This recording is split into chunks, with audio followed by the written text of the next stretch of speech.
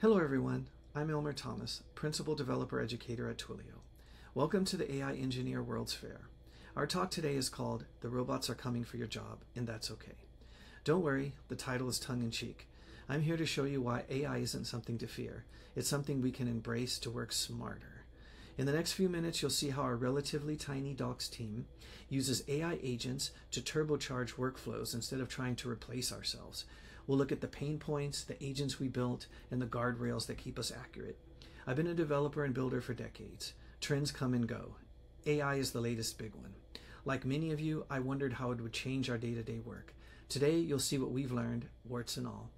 My colleague, Maria Bermudez, a lead developer of our AI Docs Buddy and resident backlog-busting coffee fanatic, will drive a live agent walkthrough so you can judge the results yourself. Here's a game plan. We'll cover the pain, our agent architecture, Maria's demo, and a roadmap that you can steal for your own team. Let's dive in. Picture this: a tiny docs team, a flood of JIRA tickets. 3 headaches jump out. Number 1, error-prone first drafts from 100+ product teams. 2, time sync grooming, like style checks, alt text, SEO. 3, hallucination risk if we let Gen AI run wild. We needed leverage, not burnout. Instead of 1 megabot, we built 6 single-purpose agents behind a simple next.js front end. The automated editor fixes grammar, formatting, and accuracy. The image alt text generator gives you instant accessibility wins. The jargon simplifier turns dev speak into plain English.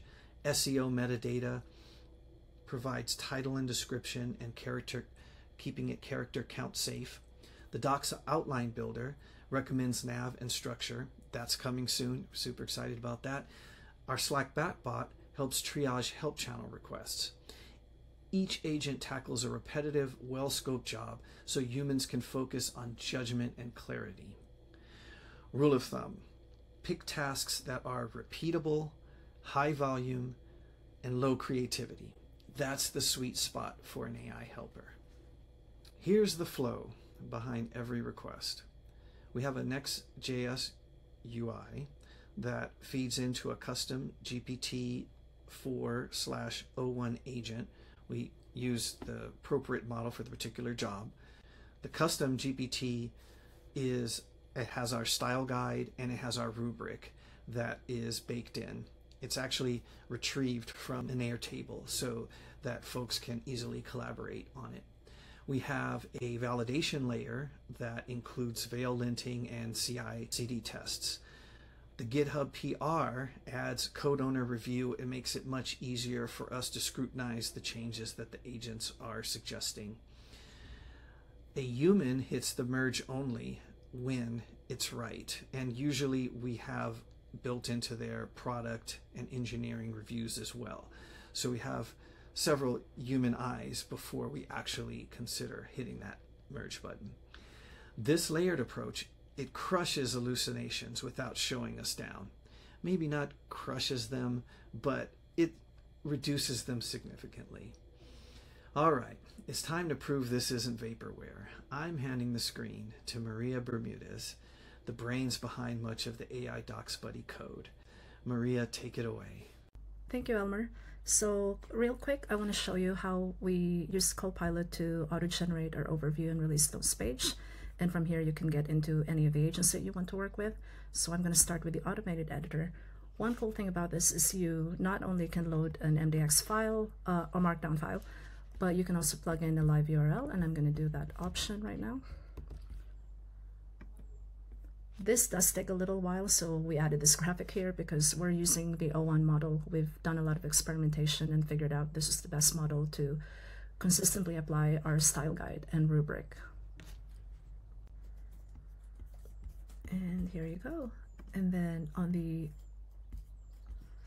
it shows you the diff of what it changed, and in the changes made tab, you actually have a list of explanation of the original text, the revised text, and what it changed, and what style guidance and rubric item the changes pertain to.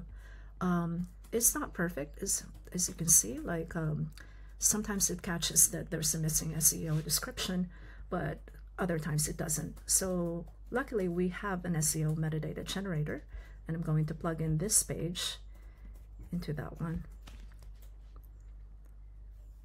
So what I'm actually going to do is I'm going to upload the file and then go back to conversational intelligence.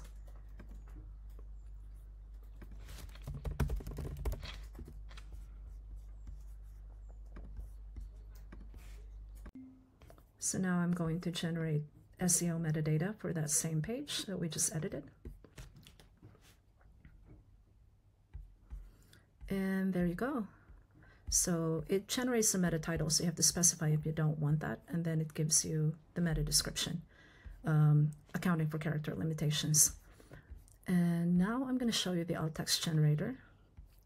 It has the same option that we have where you can plug in a live URL, but I'm going to show you picking multiple pages and having our agent generate alt text for all of those images. So I'm going to click on generate alt text now. And you see how quickly that got done, and it also conforms to the format that we require from our docs platform. And lastly, I'm going to show you the jargon simplifier. So you can take whatever like pages that you're reviewing. This is really helpful not only for writing, but when we're reviewing a pull request, and it gives us like a good way to provide quick edits to those images. So I'm going to plug in a text that I've prepared, and I'm going to click on simplify.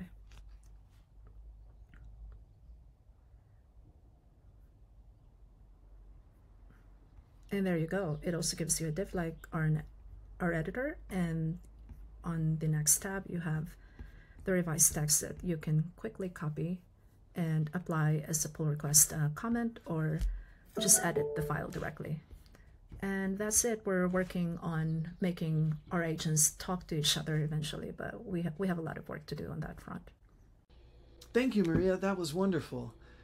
Now, tools alone don't guarantee quality. Our guardrails tackle 3 big risks: hallucinations. We use tools like Veil Lint and CI Test to help mitigate that, in combination with the various eyes of human stakeholders. Bias, dataset tests, and prompt audits are the way to tackle those issues. Stakeholder misalignment, so weekly PR reviews. Sometimes these are compressed into days and sometimes hours.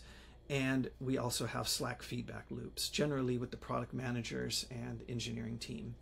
These feedback cycles, they let us tune the prompts continuously instead of hoping the model magically stays perfect. Now, please steal this 3-step playbook. Identify one pain that's killing throughput. 2, pick a single task that's repeatable and rule-based. And then 3, loop with your users weekly at least. Ship, measure, and refine. Stack a few of these wins and watch your team's velocity jump. Thanks again to the AI Engineer World's Fair team for hosting us. And thanks to you for spending time with us today. Big shout out to Carly Vanderwert, our manager at Twilio, who keeps encouraging us to push the boundaries with AI, along with the rest of our leadership. We appreciate your attention. Now go build something amazing with AI.